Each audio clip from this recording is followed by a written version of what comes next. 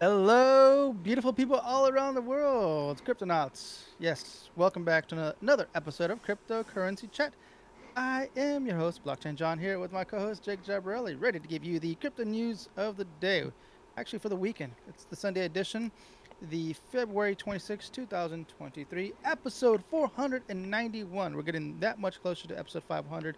That's crazy. That is crazy. What's up, Yep. Jake? Wow, it's good Sunday night for a bit of news, as it always is Yep. with the recap of the week and this week in crypto. Starting out Oh, this and week in crypto. I'm You're wearing wearing. my U-Proof T-shirt. There U-Proof Protocol. you Got go. it. This is from Awesome. the Blockchain Expo. Yep. So this week in crypto Twitter, NFT community wants creator royalties back. What? All right. This there were ubiquitous losses among the leading cryptocurrencies this week at the latest inflation readings prompted fears among investors that the Federal Reserve will keep raising interest rates this year. No, not more raising. We're high enough already, as it did all of last year. Prices were the last thing on people's minds when there was a plethora of other issues on people's mind this week.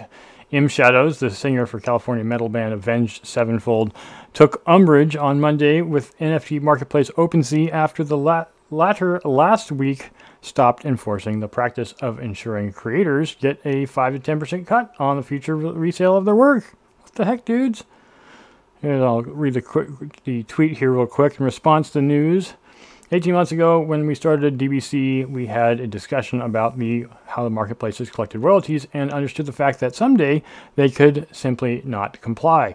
In response, we built some fail-safes that could simply block these platforms from accessing our collection. That day, the Financial Times broke a story that Galios Capital, Galois? I don't know. I'm butchering that name. I apologize.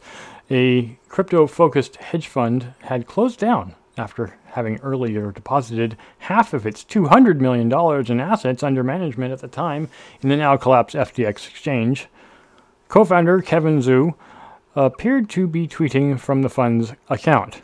Here he is. I appreciate the outpouring of support today when the FT article came out. Thank you for your kind words. In spite of that, I am proud to say that although we lost half of our assets to the FTX disaster and then sold the claim for cents on the dollar, we are among the few who are closing shop with an inception to date performance which is still positive. It's amazing he can stay positive. Sounds like Do Kwon. On Tuesday, NFT news account NFT Now broke the story that what appears to be an elaborate multi-million-dollar rug pull. Oh boy, another one. News, Friends with Use, Frenzies project deleted its Twitter account after posting an announcement that the project would be put on pause. The project raised $5 million in a Dutch auction last year. Frenzies, rug pull, thank you, and we're out. Fox Business journalist Eleanor Terrett that day gave an update on the ongoing case against FTX founder and former CEO Samuel, really, I actually give his full name here, Samuel Bankman-Fried, who stands charged with 8 crimes, including wire fraud and conspiracy to commit money laundering, and I'm not going to read her tweet. That day, self-professed crypto data nerd, OX Ko-Fi, expressed his concern that upstart NFT marketplace Blur, which recently surpassed OpenSea in sales volume, believe it or not, was being dominated by a handful of professional traders. He called the lack of creators' royalties short-sighted in a later tweet. And he said 53% of Blur's volume comes just from 500 wallets. Wow. Similar numbers to Ko-Fi made the rounds again the following day, and here Poof ETH says, hey, here's some fun facts about NFT volume. 20% of Blur's volume comes from only 15 wallets. Wow. 50% of Blur's volume comes from less than 300 wallets. Watch the top 500 farmers drive artificial volume live over any time frame with the source below. It's a bunch of BS. Don't watch it. The same day, crypto-friendly Republican House Majority Whip Tom Emmer, Republican from Minnesota, introduced a bill proposing to bar the Federal Reserve from issuing a central bank digital currency, or CBDC, directly to individuals, a move which he argues would erode Americans' rights to financial privacy, as John has been saying all this time. So I guess you're a Republican now. I'm just kidding. The CBDC Anti-Surveillance State Act would also require the American Central Bank to report to Congress about its experiments with digital currencies. Don't do it without telling us what you're doing. Transparency. Anyways, he said, today I introduced the CBDC Anti-Surveillance State Act to halt efforts of unelected bureaucrats in Washington, D.C.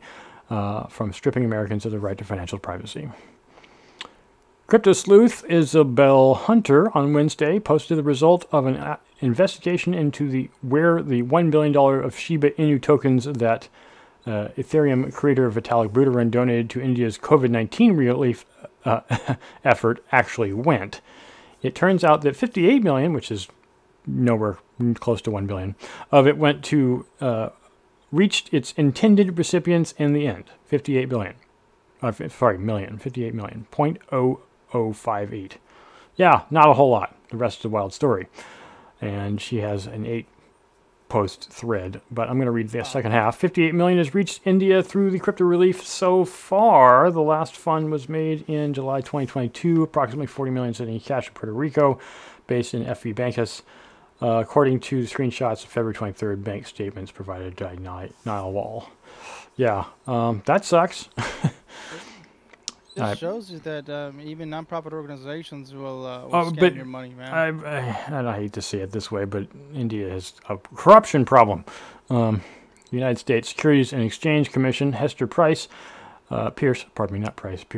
who last week broke ranks to criticize her agency's crypto custodial proposal, tweeted her mind again this week on Wednesday.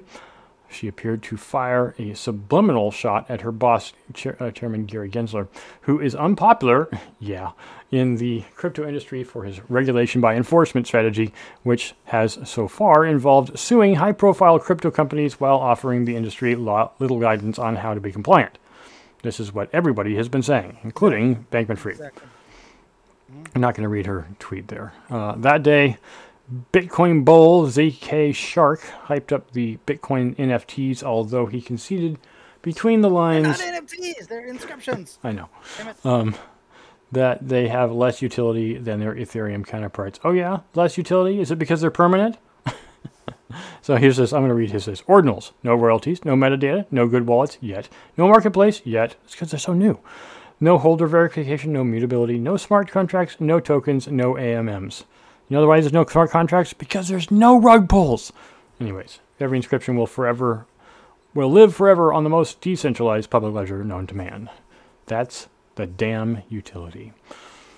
On Thursday, Ryan Selkis, founder of crypto market intelligence company Masari, announced a 15% cut to his company's workforce. Out you go!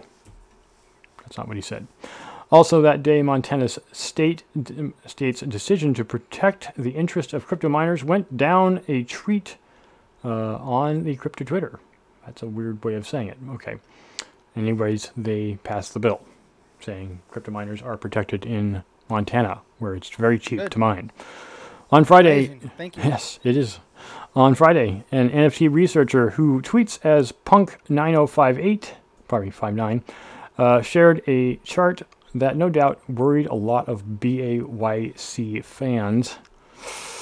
From high efficiency to low volatility paradigm to cliff diving. Yeah, a lot of stuff going down. This is the most recent one. I think one of the biggest NFT holders dumped like 100,000.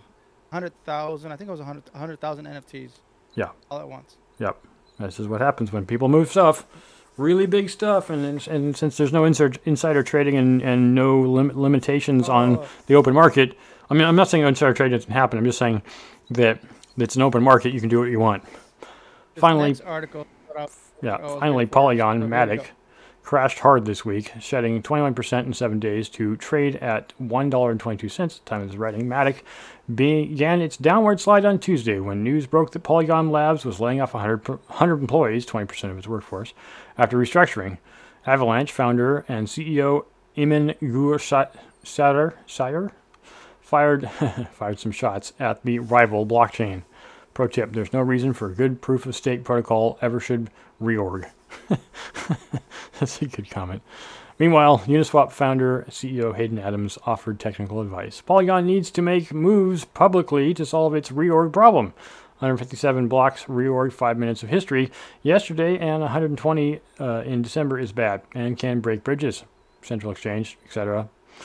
Maybe consensus algo change or social consensus based hard fork to slash the validator?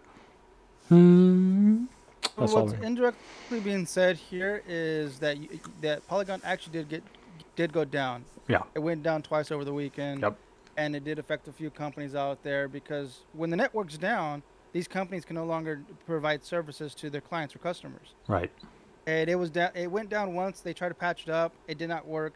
So it was continue. It stayed down longer than expected, and they finally brought it back up. But yeah, we were just talking about this on the last episode. It was in regards to the Explorer. The Explorer was down. Right. But this weekend, it was. It actually went down. Yes, it wasn't just the scanner that went down. The whole network went down, which is, I guess, a sign of what was actually going on. We were saying, well, they dodged a bullet by saying that the network didn't actually go down, but it was a precursor to the network going down. Yeah. So I guess what happened was that what Polygon is saying is that because their network is so congested with transactions, because they produce like 100,000 transactions. I forget exactly how many, but say for example 100,000 transactions per second. Right? Since there's so many transactions going into the network, it's very hard for it's very difficult for the nodes to really process all that data. So it gets throttled. And when it gets throttled, there's nowhere for that network data to be pushed through. So it ends up just crashing the network. And so that's something that they need to figure out and resolve ASAP, especially since there's more and more companies just as a side, accepting Polygon. Just as a side to this, we could talk about how Hedera Hashgraph was saying that they could do, 500,000 or million something transactions per second. But that's great. I mean, what was the bottleneck on Ethereum, right? It could only do 10,000 or so transactions per second, even before rollups came along. But then the question is, okay, well, does that mean your nodes can support it? And I guess maybe they didn't think about that. So it's like, okay, great, lots of transactions, but you could go so far as to say, yeah, go ahead. I'm not going to. We'll talk about it. Go ahead. I want to hear you. Well, I mean, in one of the reasons that it was suggested that something like Bitcoin come about in the 70s, although the technology wasn't there, was because of the way that the system was at the time, very, very slow. Obviously, it's gotten much faster since then. Computers made things more possible to go faster with transactions. I'm talking about traditional transaction networks like Visa, MasterCard. But then there's a reason why they can only go so fast, because of the problems like we just are seeing with Polygon. So let's talk about coins. All right. This week in coins, Bitcoin, Ethereum dips as crypto markets shed $58 billion. All right. Let's see. It was a week of all-around losses, with holders of the two biggest cryptocurrencies by market capitalization also hit by the bearish price action. Market leaders Bitcoin only depreciated by 6% over the last 7 days and currently changes hands at $23,136, according to CoinGecko. Ethereum posted a slightly lighter loss of 7% over the same period to land on $1,604 at the start of the weekend. Beyond the market leaders, it was much of the same story across the board. Polygon Matic posted one of the biggest dips, shedding 16.7% this week to trade at $1.27 at the time of writing. Matic began its downward slide on Tuesday when news broke that Polygon Labs was laying off 100 employees, 20% of its workforce, after restructuring. The following day, Polygon users fell prey to false rumors that the blockchain had been down for 2 hours. Maybe it is. I guess maybe it's false then. I thought it was true. Oh no, it's true. This is written at a different time, so that's the reason it sounds like it. Polygon later revealed that a few nodes on the network temporarily went out of sync. There it goes, causing the outage of independent chains explorer called Polyscan, since Polygon Scan hadn't updated with new blocks, Polygon blocks or transactions for a couple of hours. People mistakenly thought Polygon itself had stopped, and then after that, it actually did go down. Right. Litecoin, Polkadot, and Cardano also posted significant losses on this week, ranging from 8 to 9%. Solana had spent most of the last November and all of December in free fall because of its association with executives from the collapse of FTX exchange. Since New Year's, it's managed to stymie, stymie the Yeah, losses, stymie. Yeah. stymie the losses, with the assets falling just 1% this week. It trades at $22.40 at the time of writing. The main reasons Sol managed to hold the fort this week were news of the upcoming migration of the Helium network to Solana and marked an increase in Solana NFT trading volumes. Similarly, the Uniswap token held off the bears, dropping just 1.4% over the week and currently selling for $6.61. The token's resilience may be due to the fact that as of Wednesday, users of Uniswap NFT's market can now transact with Uni and any other Ethereum based token. All right. New rules proposed in Hong Kong, Canada, and US. Since the downfall of several high profile crypto companies last year, including Terra, Celsius, Three Arrows Capital, and FTX, crypto regulation has become a recurring talking point for regulators across the world. Regulators in Hong Kong, Canada, and the United States were central to this week's high level crypto chat. On Monday, Hong Kong Securities and Futures Commission published a consultation paper proposing to quote allow all types of investors, including retail investors, to access trading services provided by licensed VA or virtual assistant trading platform operators. The proposal recommends conditions be met before retail investors can trade crypto, including knowledge and risk assessments and potential caps to how much exposure traders can get. The commission also recommends that only large cap virtual assets be eligible for regulated trades. Hong Kong's Financial Secretary Paul Chan on Wednesday called Web3 a golden opportunity for the special administrative regions and promised to establish and lead a task force on VA virtual assets development with members from relevant policy bureaus, financial regulators, and market participants to provide a recommendation on the sustainable and responsible development of the sector. That same day, stateside Republican House Majority Whip Tom Emmer, Republican Minnesota, introduced a bill proposing to bar the Federal Reserve from issuing a central bank digital currency, CBDC, directly to individuals, a move which he argues would erode Americans' rights to financial privacy. Good job. The CBDC Anti-Surveillance State Act would also require the American Central Bank to report to Congress about its experiments with digital currencies. Beautiful. The following day, the Federal Reserve issued a new statement reminding banks of the risk of exposure to crypto. The Feds was joined in this warning by government agencies, including the Federal Deposit Insurance Corporation and the Office of the Comptroller of the Currency, OCC. Across the border in Canada that day, the Canadian Securities Administrators, compromising securities regulators from each of the 10 provinces and 3 territories in Canada, published a list of new requirements for crypto companies wishing to stay compliant.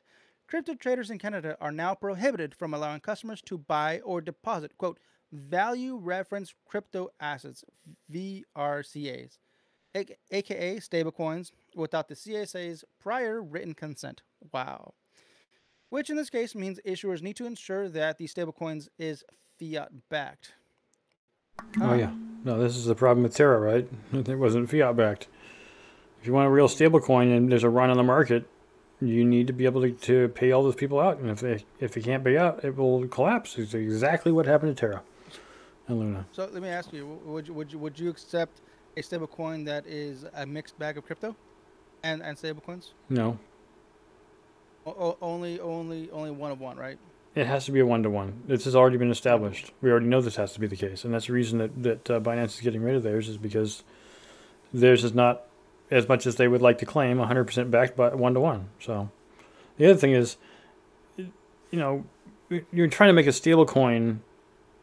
I guess technically BUSD is against US dollar only, but you can also make stable coins against other currencies. But I know that a lot of the people are just like, well, it's easier to lie, so we're just gonna lie.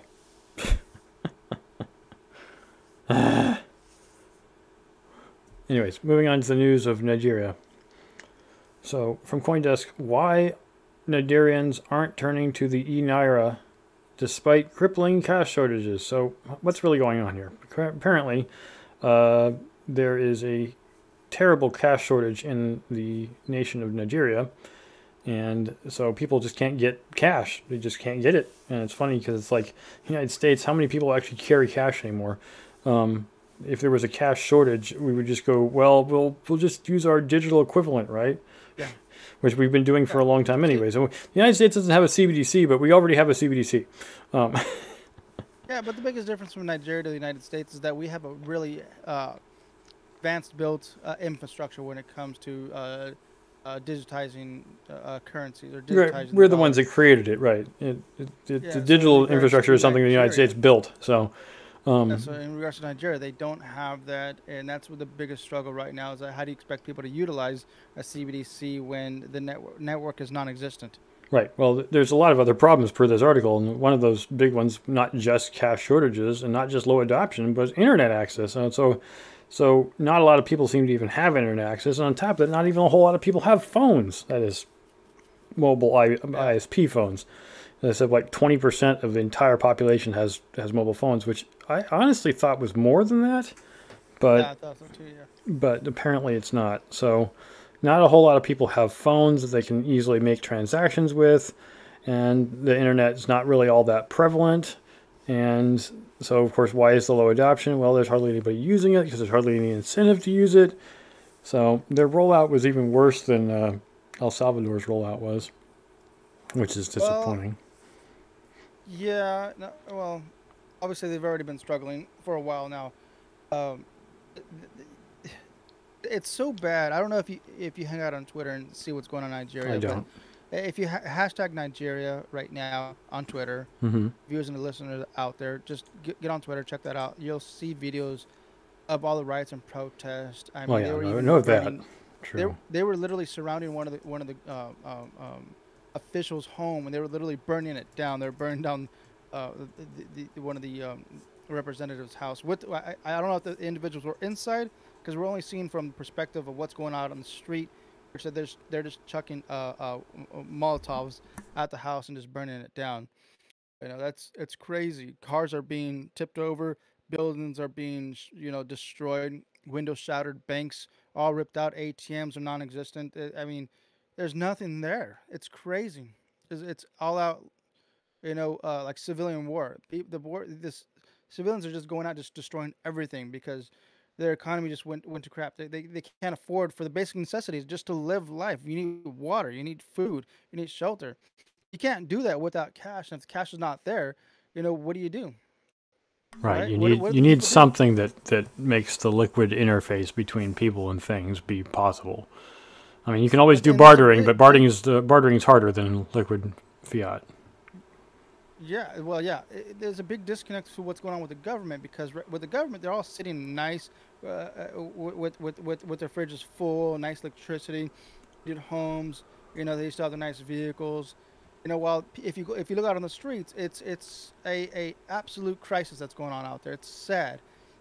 We're just seeing the adults out on the streets, but I can only imagine the children out there as well. Right. It's crazy. It's sad. It's sad to know that this is going on. So. Having a CBDC forced on civilians is horrible. They should have figured out a different way to do this. As of right now, I think Bitcoin would be the solution right now. Well, I agree with you on this. Again, Lightning Network would be brilliant, but the fact of the matter is, it's not that this nor anything else would quickly solve the problem. The problem really comes down to the fact that the upper echelons in Nigeria don't care about the people. If they did, they wouldn't be in the situation they're literally in right now. So is not a perfect hegemony or a perfect dictatorship, but it's darn close to it. So they're just like, let them eat CBDC, We don't really. One of the biggest problems that we spoke of is that they don't have phones. They need a device. Yeah. It doesn't necessarily need to even be on chain. Lightning can still be utilized off chain. Off chain, yeah. You can still use it. So, anyways, let's move on. So sorry for them. Yep. So Spotify. Spotify's token gated playlist, a powerful benefit for NFT projects. Overlord founder. Yes. Spotify. Beautiful. Right, so we do have our podcast on Spotify. It's great. Check it out. Go to Spotify. Check out Cryptocurrency Chat. You can find us there on Spotify. In regards to what they're doing, they're coming out with a an experimented Web3 like NFT for playlists, pretty much to from what I understood, what I read from this article is we can create a private playlist, right? That's exclusive to members that hold a certain NFT that can unlock those playlists. Yep. That's amazing. I love that idea. I definitely want to try this out. It'd be great to have that opportunity to utilize Web3 with our podcast. Yeah, we were hoping that maybe since we have been on Spotify, actually through Anchor FM for quite some time now, pretty much since the beginning of the podcast, even before we were on YouTube, um, that we could do the same thing and have our own custom. You have to buy this NFT just to get access to our custom playlist. At the moment, it seems like it's a little bit of a marketing ploy, but I'm sure it will have its day and its purpose in no time flat because people love exclusivity. Why do you think Bored Ape Yacht Club NFTs went for so much money in the beginning? It's because of exclusivity. They only had so many of them. There's only 10,000 BAYC NFTs, so if you want one, you got to pay a pretty penny for it, like more than one Ethereum. And the same thing in effect goes in here is if you had a particular set of playlists that only certain people could access with only having purchased a particular NFT, that NFT. Now, I mean, is all the music available? Yes, right now it is. And they even said that. But what if it was pre-release content that everybody wanted? What if there was something from a really famous artist that you really wanted to hear? Sorry, that music's not available until it's released to everyone. But it's only through Spotify's playlist listing, you can't get it unless you got that NFT. What do you say about that? Oh, I can copy this NFT picture all I want. It's like, no. You have to have it in your wallet or else you can't get access to that playlist. Because every single NFT is a unique X. That's a non-fungible token. Yeah, it's a unique. So it does have unique metadata on the back. And it's like a thumbprint. Everybody has a unique thumbprint. Yep. Every NFT has a unique metadata, which allows the playlist to be unlocked. It's beautiful. Yeah, it's a brilliant idea. I can't wait to see more of this happening. Like, you think Swifties will ever have their own NFTs? Taylor Swift fans? We'll see. We'll see what happens. Yeah. So, all right. Continuing on, Web3 social startup Towns raises $25.5 million, led by A16Z or Andreessen Horowitz. What is this all about? Well, you may have heard of Meta, aka Facebook, and they're delving into the metaverse, as it were. That's the renaming of the business. Well, Towns is an attempt to take something like Discord or like Telegram or Meta in the metaverse concept and make it available to anyone at any time, as opposed to Slack, or pardon me, not Slack, but I guess Slack is one example. In particular, I keep thinking of Discord, which we use. In fact, we're on Discord right now recording our podcast.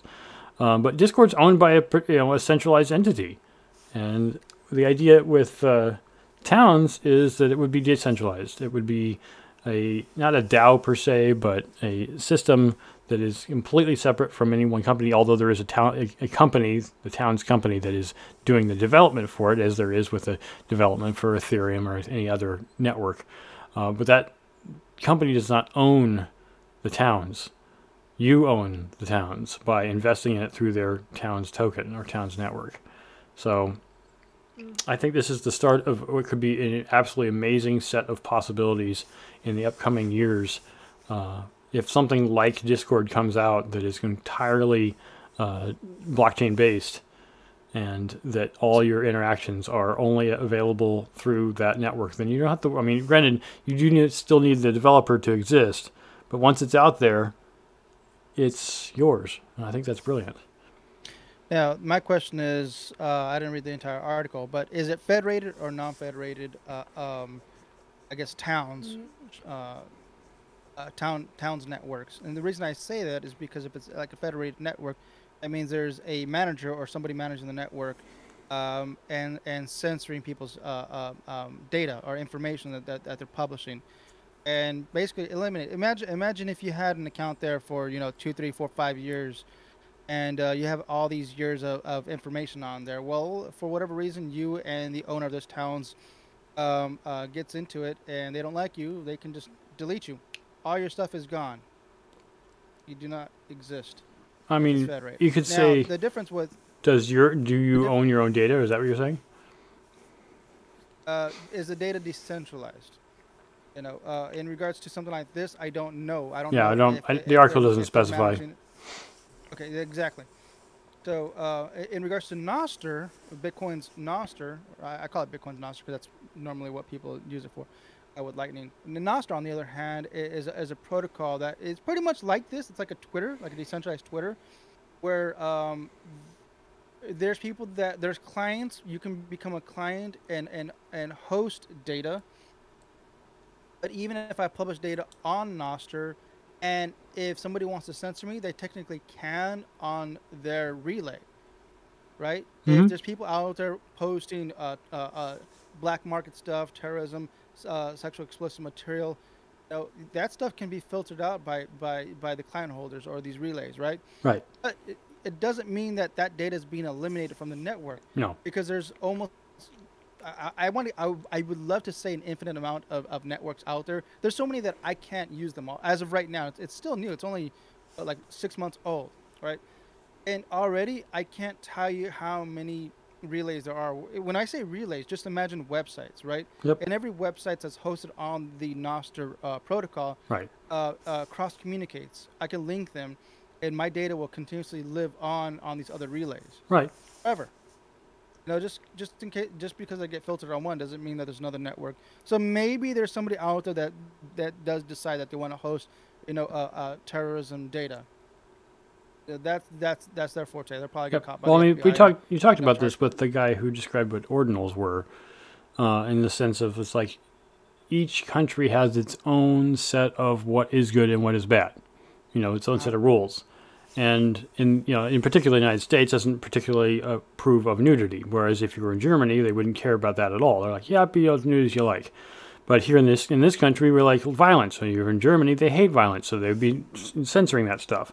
And if you were all into alcoholism and prostitution, you wouldn't be seeing much of that in Saudi Arabia or UAE or something. So that just depends on your country and what your country approves. What's its morality levels allow? If you don't, I mean, that content's still going to be there, assuming somebody's willing to host it, as you say. So Nostr is great for that because, like I said, other countries can host certain types of data versus other countries. Right. Now, unlike towns, I don't know if they allow that. I don't know if they just Well, hold it's an all that alpha data if they project. don't. We'll have to see. It's so Exactly. new. If they don't see, but I want to bring that awareness to the people that are trying to look at getting into this. Right. Is that be aware that if they are centralized and they're federated, the federated network, they can close down your profile and all your data there is gone. Maybe it'll be a fantastic thing. It'll probably be. It looks beautiful. I'm looking at it right now. This Well, is great. Just from the looks of it, it looks like Discord. it sounds like it's going to be DAO based, which means it will be some kind of organization that's controlling it, but it will be the members of the organization that control it. So um, it In won't regards to be the towns, people who so create. It's not the developers who own it. It's the owners of that particular town, which kind of makes exactly sense. exactly that's what I'm saying is that those individuals, if you ever have beef with those individuals that owns that town, you know, in the future, even though you've been on their network for a while or been in their town for a while, if they don't like you, they'll boot you. All your stuff will be eliminated, and everybody that you followed, everybody that follows you, is all gone. And with Nostr, that doesn't exist. People Right. that follow you on one network, if you get censored out of one, that's okay because those people that follow you there and the people that you follow are still connected on the Nostr protocol Right. everywhere you go. So if you're an asshole and not everybody likes you, then you can go wherever you like and people can still follow you. Or if you're woke for some reason and people hate your wokeness, then you can just go where the woke people are and other people can block you. So, Exactly. Exactly. All right, but moving on. yeah. Coinbase is Data. building its own layer 2 network called Base. Yes. It's true. It's finally here. It's actually been in the works for a couple of years. Uh, Coinbase has been trying to build their own network for a while. They're actually trying to work on layer 1. I don't think the article says it. They were trying to build their own layer one for I think 3 to 4 years. If I'm not mistaken. It's been a few years that they've been trying to develop their own layer one, but it didn't work. Whatever they're trying to build didn't work. And so as time goes on, now we're at this point with Base, Coinbase's Base, building a layer two on Ethereum, and it's building off of the what's it, OP Optimism, Yeah, Optimism. Optimism Hmm. Optimism chain, which is supposed to just be once again more fee friendly, energy efficient, and throughput a lot faster with throughputs, which is great. Yep. My thing is what we're talking about off air is that I don't know if this is going to be a big wow, network, just because from my experience with Coinbase's wallet, it doesn't seem to be all that amazing. It's basic. So whatever they're trying to build, hopefully it is the best of the best. There's nothing out there like it, or are they going to come out with something that's just like, wow, this is it. This is what you spent hundreds of millions of dollars to build something so basic. We don't know. Obviously, we'll see what happens in the next few months, but it's official. Base is going to be a thing. And let's see, isn't Jack Dorsey coming out with one? I think we talked about this like 6 months ago, if I'm not mistaken. Yeah, I remember. It was what was it? It was I read the white paper and I forgot the name of it. Uh, it's supposed to be the Layer 5, right? Right, I remember. Yeah, they were talking about that. Yeah.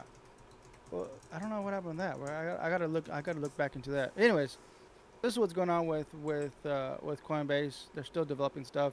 What's interesting about this base protocol, Layer 2, is that it's agnostic. It's gonna be they're gonna be able to plug in multiple chains in it. Let's see what else. They will not have their own token, at least for this particular network. Probably because they already have USDC. Maybe they'll use that. I don't know, but they don't. They're not gonna have anything on there. And what else? What else was there? These are just things that I'm thinking off my head that I when I read this earlier in the week. Uh, let's see. Yeah, they want initial. No token. Right, Let's no see. token. Yeah, they do have a lot of partners already, which is great. Uh, the first ones that are going to be utilizing the network's Chainlink. Let's see. Aave. It's going to continue to grow after that. Yep. All I got. What's interesting is that they're not utilizing Bitcoin. There's no Bitcoin here. It's non-existent. There'll be a Bitcoinless Well, I mean, it's based off chain. Ethereum, right? So it's not really going to be a Bitcoin thing, anyways. But yeah, it's it remains to be seen whether or not Base How will are they going to say be. they're agnostic if they're not Yeah, really agnostic? yeah, it remains to be seen whether or not Base will be all that they're trying to make it out to be. We'll have to wait and see when it comes online and is available for everyone to use. Anyways, All right, without Bitcoin sitting that, at $23,553. It is up by 1.5%. I am hoping that it goes under 20K because I want to buy some more. But we'll see. dollar It's been cost holding pretty averaging. strong at 23. Yeah. It's been holding solid right at 23. Yeah, it's been fluctuating up and down though. I mean, it went up.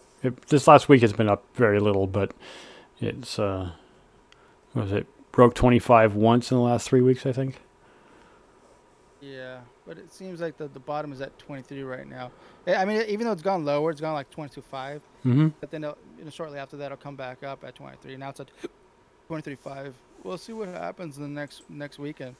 Yep. Um, Normally, this is the time that it changes if there's something to be changed, because this is when China comes online, or the Southeast Asia and Asian countries, that side of the world. I was looking through the blocks, and then somebody even posted this, which was like, oh my God, there's people out there that are literally doing this.